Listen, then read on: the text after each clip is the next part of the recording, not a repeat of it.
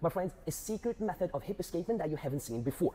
Watch this. I'm in a situation where my opponent just took me down, he scored at me, and he doesn't want me to get up. I'm sure so many of you have been here.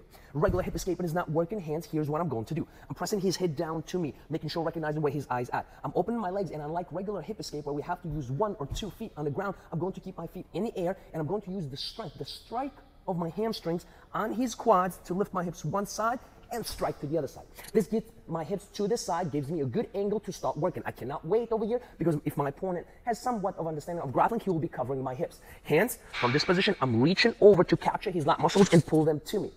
I'm opening my hand and slicing around to my elbow and extend. Very important for you not to try to bring it here because it's an easy access for your opponent to trap your arm. Opening the hand, slicing it on your elbow, extend fingers pointed away from your opponent. Most likely, one of the variations your opponent will take from here is going to reach for that arm, and that's a trap that we're going to use.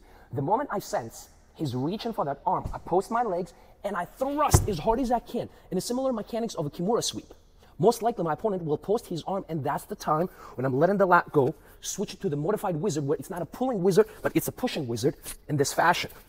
This gives me a chance to take my leg out, turn my hips, and put tremendous pressure on my opponent's shoulder. From here, I decide to get into the control, into the headlock, or go around and work from the back of my opponent.